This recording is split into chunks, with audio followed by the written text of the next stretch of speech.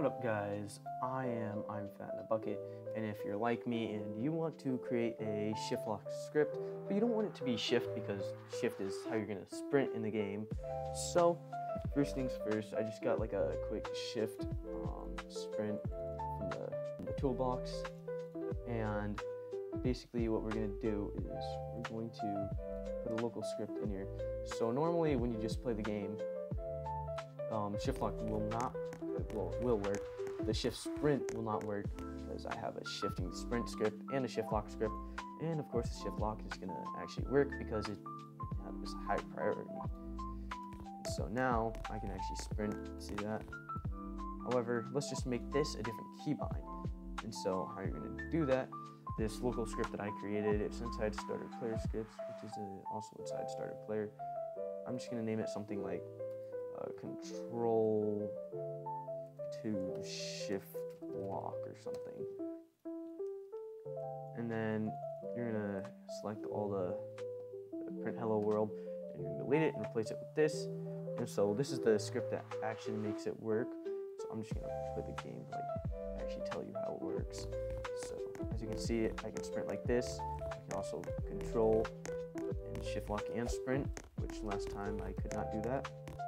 How this actually works is it takes your player, so you go players here, player, so it takes your player, and additionally what this does is it actually like creates the script, and it puts this script like where it is, like the parent is the player module.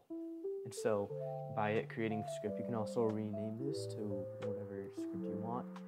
You can even do this, and it will still work perfectly fine. Shift lock, and it takes this script right here, and the script, how it says like WaitForChild, PlayerModule, CameraModule, MouseLockController, you're also going to find those right here. Yeah, PlayerModule, then CameraModule, and then it gets MouseLockController, which is right here, and where you see it says BoundKeys right there, and also gets the cursor image.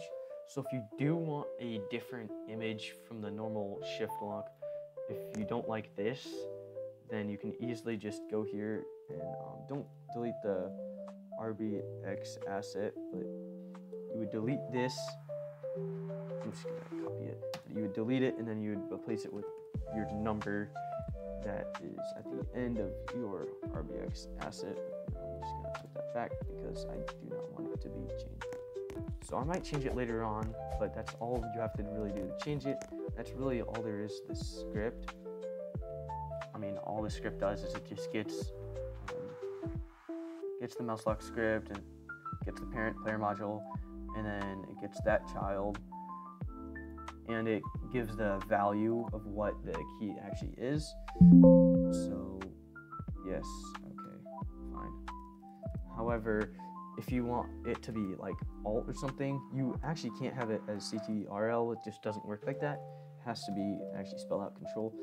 But alt, having it as alt does work, and also having it as like right alt would actually work.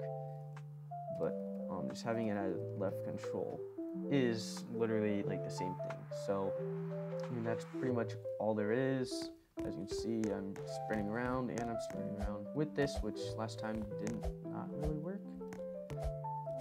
And yeah, that's really it.